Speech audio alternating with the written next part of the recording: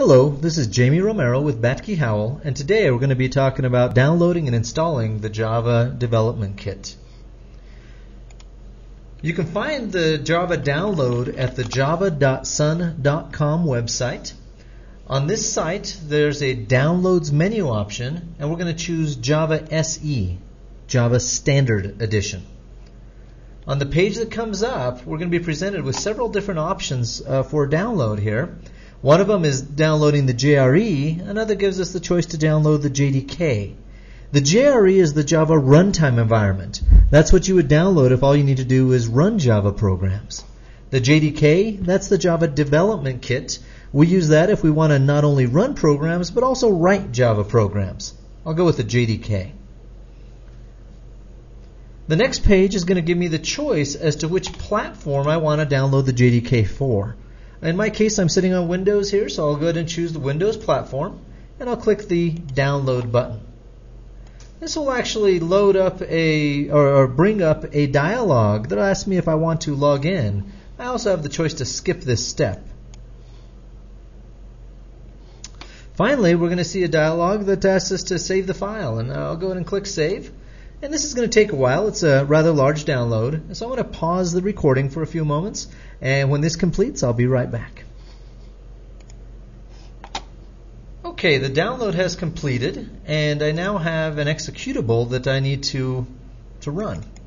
So I'll double-click on the executable, and it'll launch the Java installer.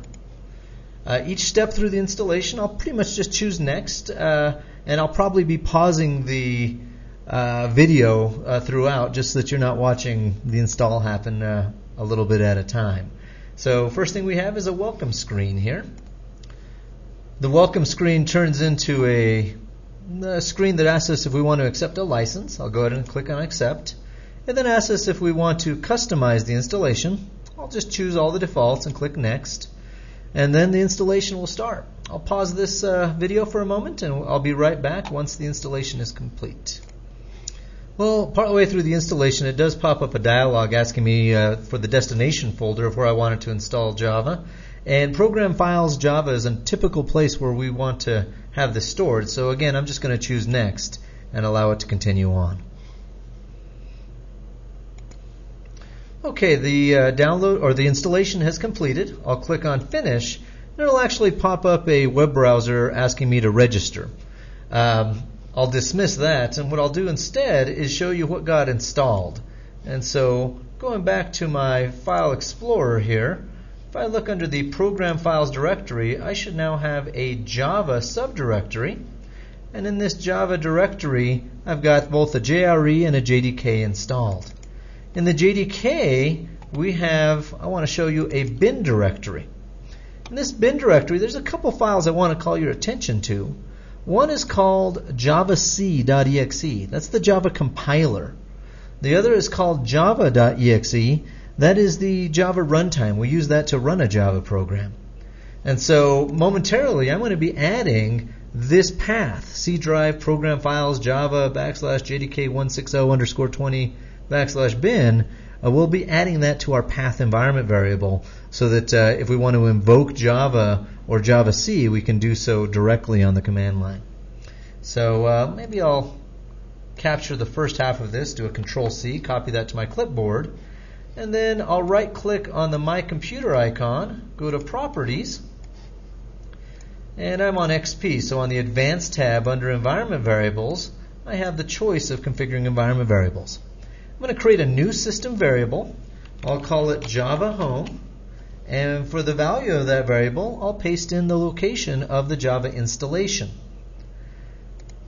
I'm also going to modify, so edit, not new, but edit the path environment variable. And I'd like to prepend the Java installation location to this environment variable. Actually, I'm going to take Java Home and put a \bin on there because the bin directory is where Java and Javac were located. I'm on Windows, and so on Windows we use % on either side of an environment variable. So that says take whatever stored in Java Home and substitute that value for this. We have a \/ on Windows to separate the different directories. Bin is the directory we saw Java and Javac in, and we use semicolons to separate path values in our environment variables on Windows. If you're on Linux or Unix, you'd use colons to separate each entry. The reason I prepend here, it's just out of habit. I've been on lots and lots of systems where there have been many Java installations, and by putting this at the beginning of the path, I know exactly which version of Java I'll get by default. The first one it finds is the one you'll be running when you type in a Java or JavaC command on a command line. So I'm going to go ahead and click OK several times here.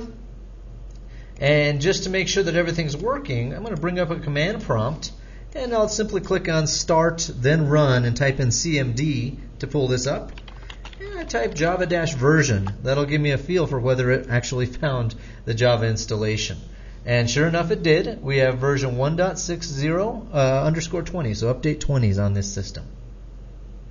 Well, that concludes our video. Please stay tuned. There's going to be many other videos in this series. Thank you very much for watching.